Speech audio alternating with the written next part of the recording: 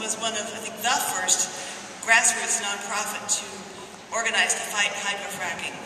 We have a lot of involvements. I got involved in the steering committee about 2 years ago, and one of the biggest things we're working on right now is radon in the gas, the Marcellus gas, that will then be coming to many regions, but particularly Manhattan. Radon, well, let me back up.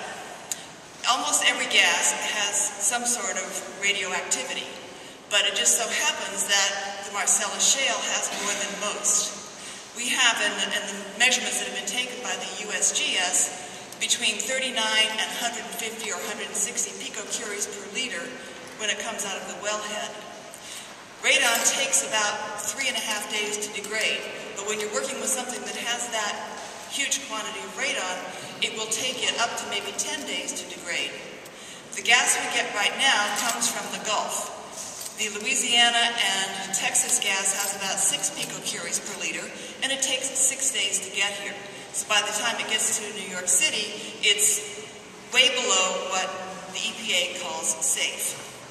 Or calls safe, yeah, so it's very safe. If the gas comes from upstate New York, it would take maybe up to 10 days to degrade.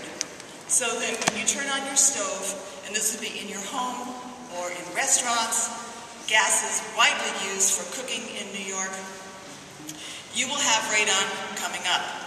Radon, then, is a normal gas. It will fall to the floor. Those who would get it first would be your children or your pets.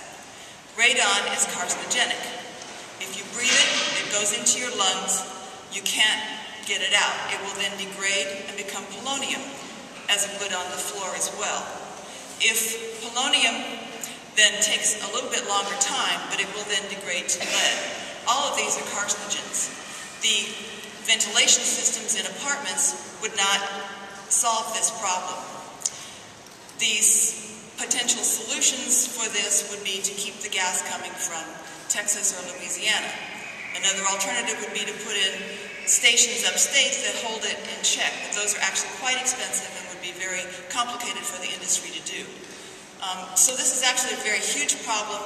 We have, in terms of doing an action, letters that we've written to Christine Quinn, and we've been meeting with the New York City Council in the hopes of getting a health impact public hearing. What you can do, thank you. What you can do is go on the Damascus Citizens website and find the letter that we wrote to Christine Quinn. I have some copies of something that are on the table back there. The Damascus Citizens website, and send Christine Quinn a letter, or call her, or call Mayor Bloomberg. Tell them that you want a public hearing on radon in the gas that comes from Marcellus shale. Thank you. Thank you very much.